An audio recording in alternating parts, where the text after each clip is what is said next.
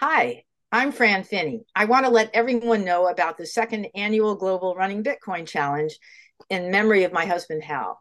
I'll be participating again this year. Hal had many interests. Among other things, he was a coder, a cypherpunk, and a runner. He would plan his daily runs weeks in advance.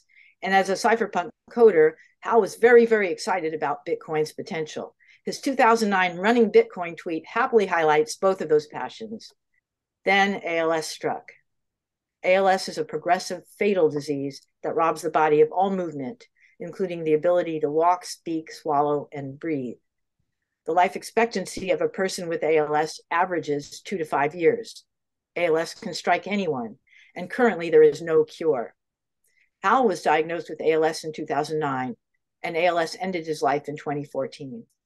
The Challenge Committee and I, in partnership with the Golden West chapter of the ALS Association, are challenging you to run or walk Hal's favorite race distance, a half marathon, and to make a donation in Hal's memory to help end ALS.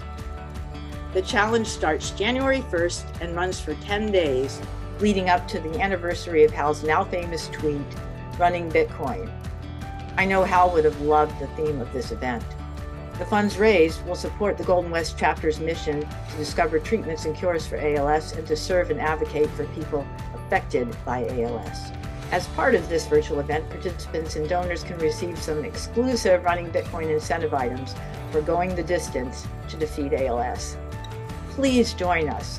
The challenge is taking place between January 1st and 10th, so be sure to learn more, sign up today, and donate at runningbitcoin.us.